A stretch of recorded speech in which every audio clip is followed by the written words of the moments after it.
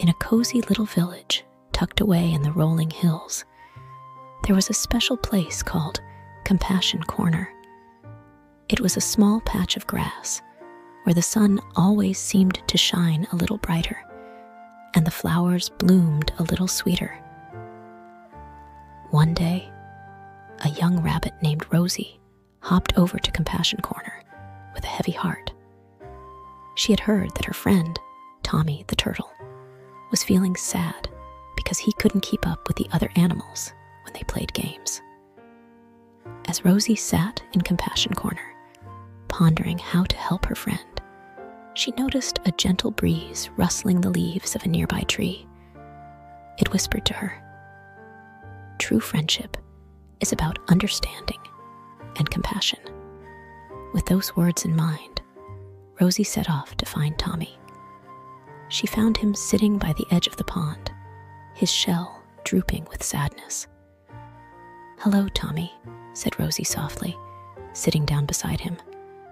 "I heard you're feeling down. Is there anything I can do to help?" Tommy looked up, surprised to see Rosie there. "Oh, Rosie, I just wish I could join in the games with the other animals," he sighed. "But I'm so slow, and my shell makes it hard for me to keep up." Rosie nodded sympathetically. "I understand, Tommy. But you know what? Each of us has our own strengths and weaknesses, and that's what makes us special." Suddenly, an idea popped into Rosie's head. How about we create a game that everyone can play, regardless of speed or shell size? Tommy's eyes lit up with excitement. "That sounds amazing, Rosie. But what kind of game could we play?" Rosie grinned mischievously. "I have just the idea. Follow me." Together, Rosie and Tommy gathered the other animals of the village and explained their plan. They would have a race, but instead of running, they would take turns rolling a ball to the finish line.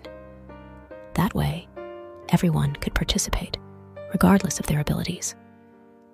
As the race began, laughter filled the air as the animals cheered each other on.